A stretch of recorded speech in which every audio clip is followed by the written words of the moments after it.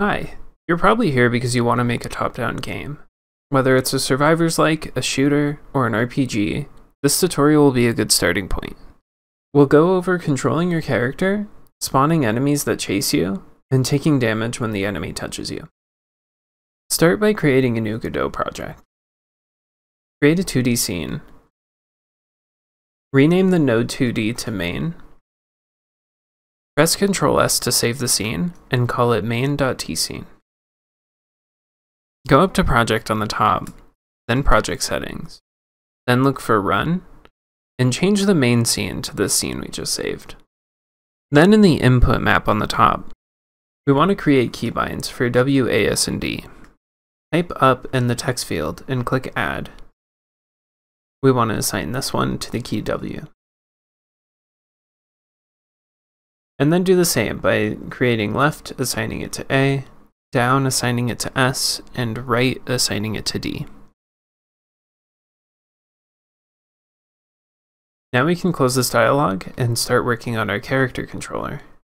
Right-click on the main node in the scene, and choose Add Child Node. Search for Character Body 2D.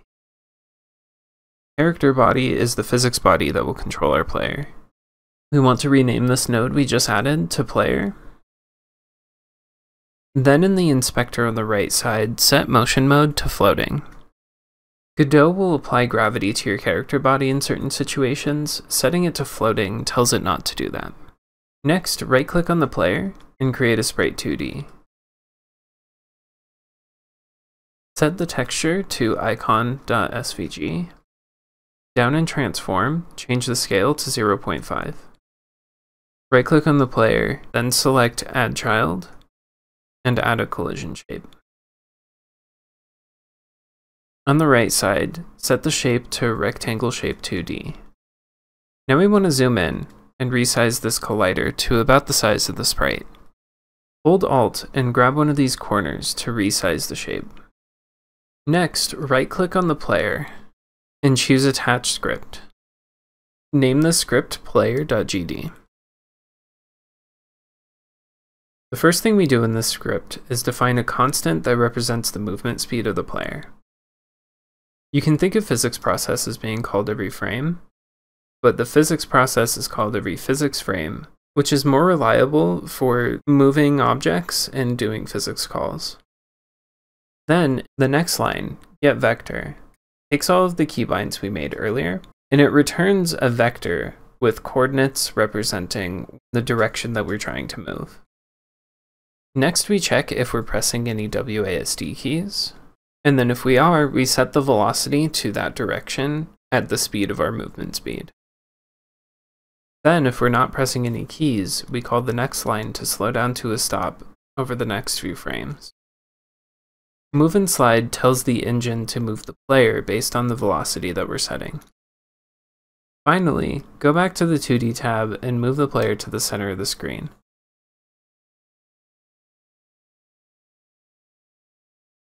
Now if you run the game, you can use WASD to move the player around. Next, we want to create enemies. Press the plus on the top to create a new scene. Then use Ctrl S to save it and name it Enemy.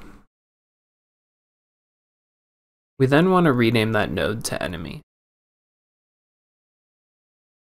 Next, right-click on the node, select Change Type, and change it to a Character Body 2D. Just like the player, on the right side we want to change motion mode to floating. Then right-click on the enemy again, Add Child, and create a sprite 2D. Set the texture to icon.svg. Then down in Transform, change the scale to 0.25. The last thing we want to do here to make sure that it looks like an enemy is go down to Visibility and change the modulate color to red.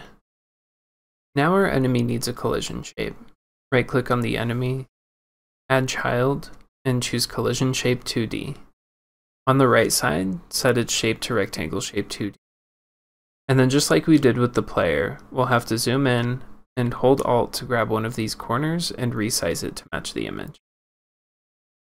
Now we want to right-click on Enemy and attach a script. The first line of this script stores the player so that we can keep track of its location. Then we define a constant for its speed. I chose to make enemies move at 1/3 the speed as the player. The first line of our process function returns coordinates in the direction of the player. We multiply this by speed, and then that becomes the velocity. And similar to what we did with the player, we called move and slide to apply that velocity to the enemy. Next, so we can test our enemy and make sure it's working properly, go back to the main scene and drag in the enemy onto the main node. Now when we run the game, we should have an enemy that follows us around. Next, let's create an enemy spawner to spawn multiple enemies. We want to delete the enemy from the scene because we'll be spawning it in code from now on. Right-click on the main scene, add a child, and this time we want a timer. Set the wait time to 3 seconds and enable auto start. What this timer will do is tell our script to spawn an enemy every 3 seconds. Let's create that script. Right-click on the main node and choose Attach Script. Then go back to the timer. On the right side, under the Node tab, you'll see Signals. Look for the timeout signal and double-click it to connect it. Now connect it to the main script we just created. The first thing we do in this new script is load the enemy scene and store it in the variable enemy. Then when we get the signal that the timer timed out, we instantiate the enemy and store that in the enemy instance. Finally, we add the enemy as a child of the main node to spawn it into the game. Now when we run the game, every 3 seconds we should have an enemy spawning in the top left corner.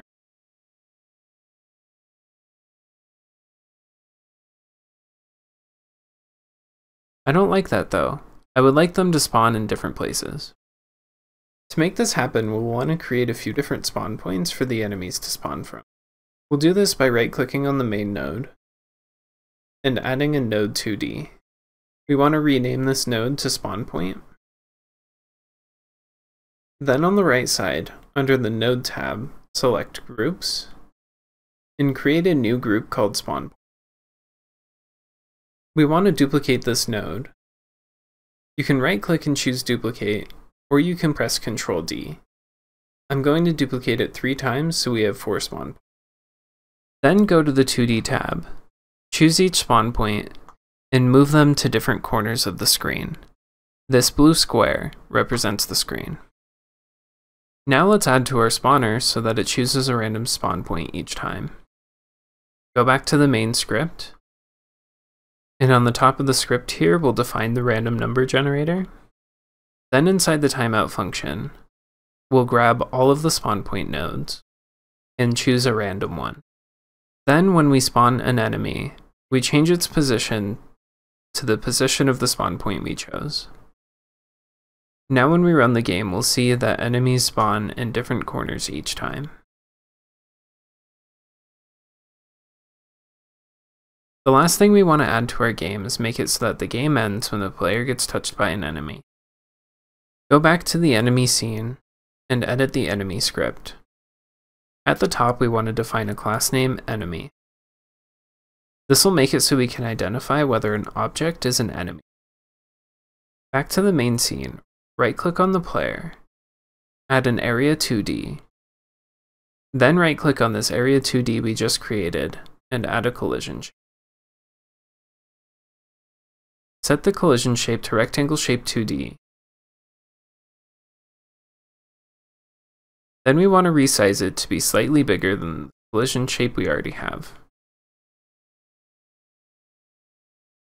Now we want to attach the signal body entered to our player script. This is how we'll know if we come in contact with an enemy.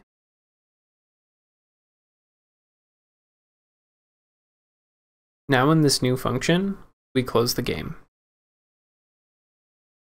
When we run the game now, we can see that if we touch an enemy, our game ends. This will get you started with whatever kind of top-down game you want to make. From here, you can start adding combat, interactable items, and an environment. I'm planning on turning this into a whole tutorial series. What kind of genre do you want to make?